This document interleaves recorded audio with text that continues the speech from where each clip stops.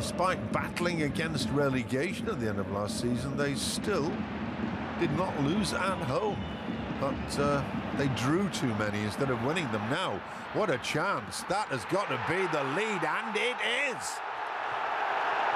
His first goal for his new club. Luc Castaignos, the Dutch under-21 international, bought from Twente Enschede. Spent a year with Inter. He's been in Italy and came from Feyenoord. Now he is with Eintracht Frankfurt. It was only a tap-in. But where was Baumgartel? There was no right back, no Schwab. And a beautiful ball right into the path of Castaignos. He could scarcely miss that one. No chance whatsoever for Przemysław Titon.